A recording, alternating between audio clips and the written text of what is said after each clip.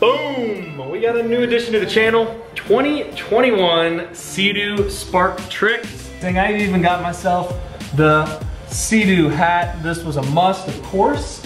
And it is the 2-up model, which means 2 people. So 1, 2. A lot of people say that this is really just a 1-person jet ski or a 1.5. Really depends on the size of the other person that you're riding with. So my girlfriend and I are under 300 pounds combined.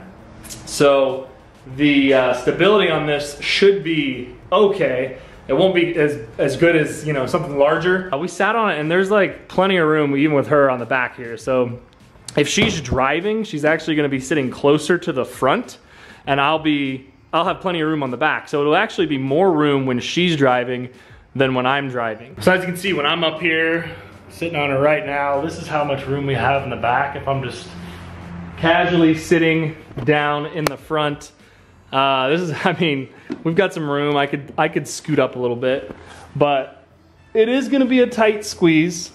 For 2021, in the Trixx model, it came in 2 colors. It came in a red and a black, and then obviously a yellow and green color that I have here. The other color is really cool too. It's a red and a black, the red seat, and then it's mostly black.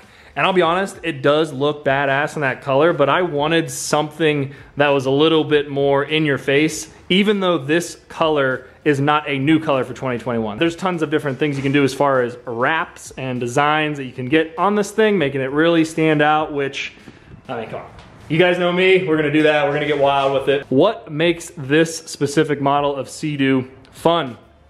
It is the VTS, variable trim system, on the back. So on this ski, if you guys look up some other videos, and hopefully mine coming in the summertime, once I can actually ride this thing, this can do water wheelies, what they call water wheelies. It's really the best name you can give it, but essentially you can adjust the trim up or down to raise the bow up or down, raise the nose of this thing. It also helps to be able to jump this thing. So this is kind of like the old stand-up skis. It's about as close as you can get to a stand-up ski while still being a sit-down ski. With that being said, in the footwell of this ski specifically, it's going to come with these footrests or foot pads, essentially these 2 platforms on the back of each footwell, so that when you are doing a water wheelie or you're doing a jump or you're standing this thing up, you can put your foot in there and you'll be standing almost vertical. It's got that nice foam right there, so especially if you were wearing shoes, it'll be a good grip.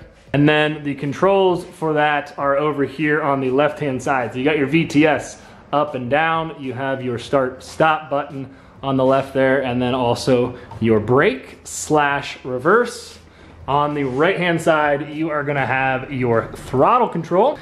And then what's really neat about the handlebars on this, for taller people, or if you're gonna be standing up on it a lot, you can adjust these handlebars up and down just like a bicycle kinda. So you can go and do what I just did there, and then you lock it back down into place, and it's whatever adjustment you'd like there, depending on the rider. Everything I just told you is essentially what makes this what it is. So you've really got the VTS system, the reverse, the brake. It's not really a brake, but it slows you down. You got the foot pads or the footrests on the back, and then the adjustable handlebar risers, obviously right there on the handlebars. So the rest of this, minus the color, is gonna be just like the base model Spark. It's called the Trixx for a reason. It allows you to do more tricks, have more fun. Other things, I'm not gonna take the seat off right now just because, I'll be honest, I haven't taken it off yet with one hand, but you pop it off. You got your fuel under there where you can refill it.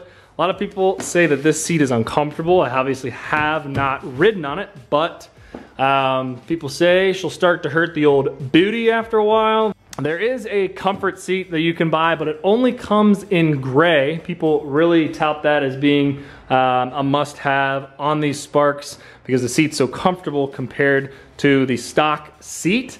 And then if you wanted to, you can buy some custom upholstery for that different companies sell, because obviously nobody wants a gray seat on a Spark that you just bought with these crazy colors. You put the gray seat on there.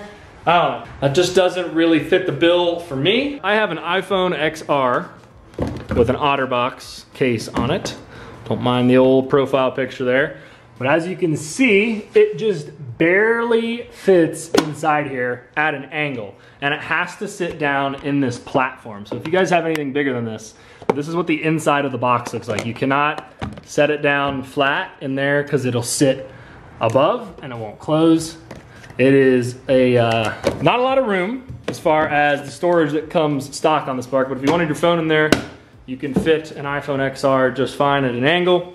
There are some phone mounts that can go on the front here. For me, I will probably be getting a cushion, kind of like a BMX bike has, because I don't really want a $50,000 dental bill when I crack my face open on that thing. Is the storage box. These do not come with a storage box, and I haven't fully installed this one yet, but in the front of Spark, it is just hollow all the way through.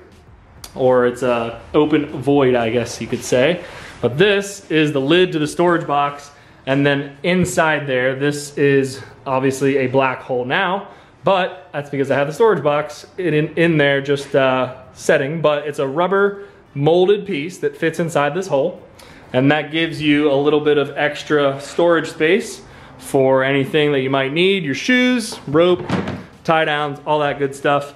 The bumpers, which I also have, so when you're pulling up to the dock or if you're gonna tie up to some other skis or boats, what makes these pretty cool, this piece specifically is for all SeaDoos, but the Spark is the only one that comes stock with a hole to put it in there. So this little pin or this bar, this black bar that is on here, slides down into the hole. If I can do it with one hand, let's go, baby. There we go.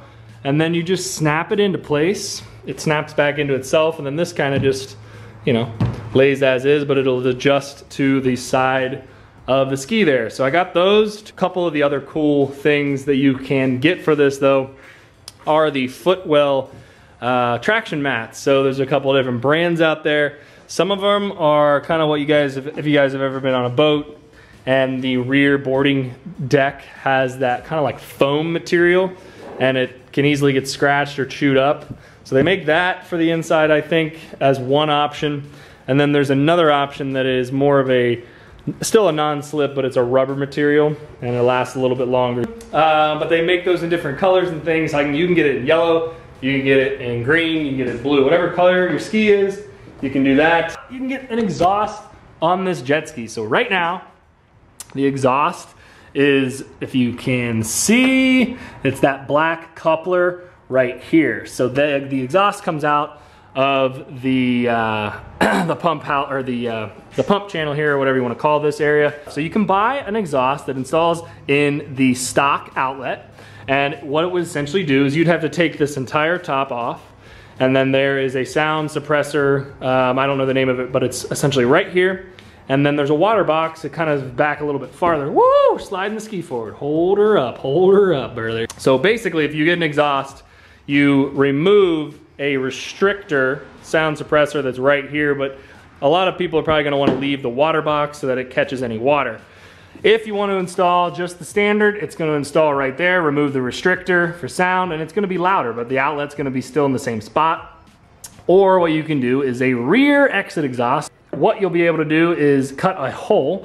Cut a hole, sounds crazy. But you would cut a hole about right here, and you'd have a rear exit exhaust, and then you would put in a block off plate where the stock exhaust exit currently exists, and then you'll have a rear exit exhaust for a little bit more of a deeper sound from what I've heard in the videos, and just overall more fun. It's not gonna be faster, it's not gonna really do much as far as performance. I mean, people are gonna claim that it does this and that. I'm sure it makes a minimal difference, but this ski is not the fastest ski on the market. It's not meant to be, it's meant to be fun.